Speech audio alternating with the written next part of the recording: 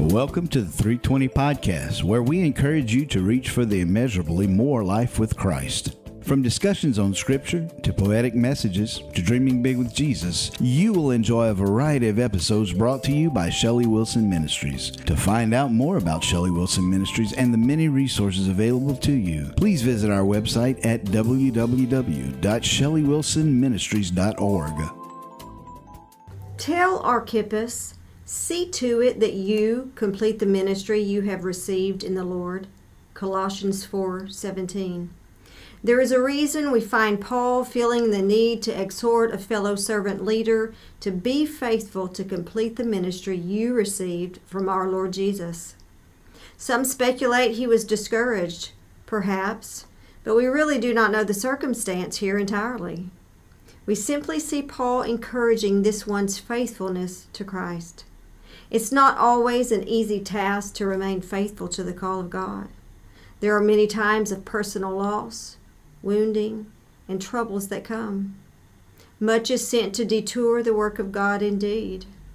The devil knows the Achilles heel of each heart, and his arrow aims there again and again. He has found a place of landing. As long as it's found effective, he will continue. Often your commitment to God will have to be weighed against all other commitments. Few will sacrifice, few will labor, few will stay the course. How haunting are the words of Jesus. Do ye wish to leave me too? John 6:67.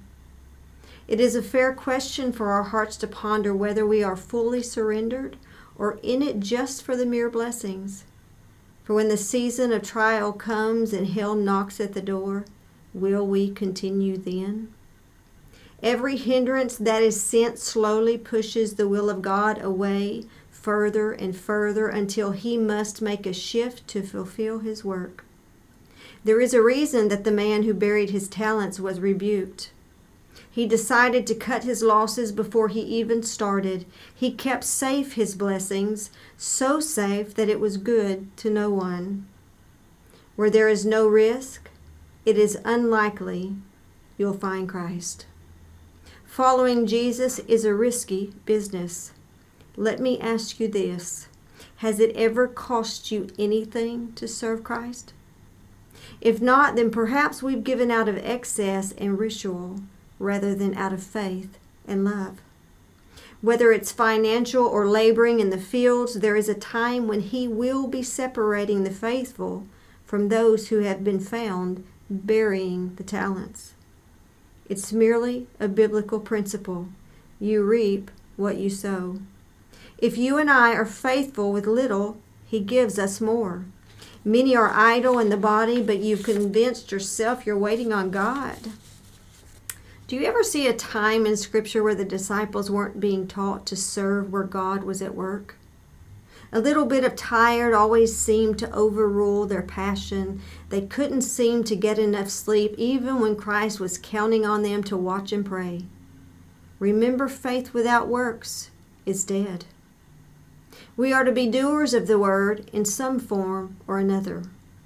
What wave has carried you away from the call of God? My cat loves to swipe at my heels whenever I walk by her, trying to get my attention.